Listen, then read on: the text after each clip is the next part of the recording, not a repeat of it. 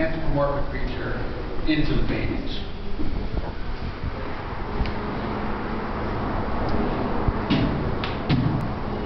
But then,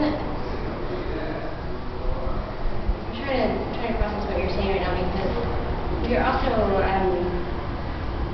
like with our titles this time, we've done it in sort of a way that where it's all sort of tongue-in-cheek, as cartoons would have been, you know, with like Looney Tunes.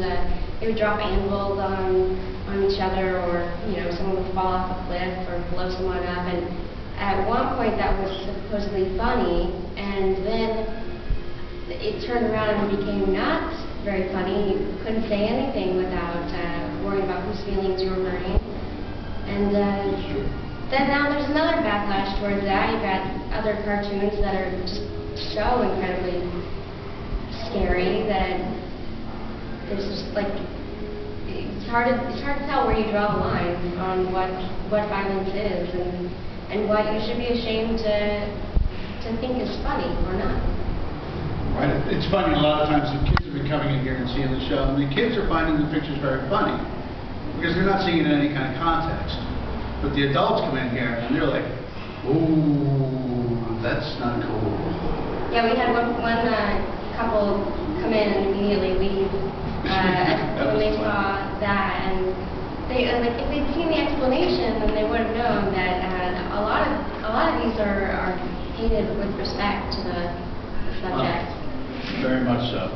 And all the bunnies are filled with sand, mostly, except for the one over there. That's how I managed. That's how she managed to get through it. Yeah. I mean, I don't have any problem thinking they're real bunnies. How'd you choose the bunnies? Because it's obviously it's polar opposites. Some of the imagery which is extremely violent. The bunny is probably one of the most safest, harmless things on the planet. Well, how did it come about? The original idea that we had for it was like by putting the bunny, and then such an innocent, harmless creature in the position that was a victim, really ups the ante.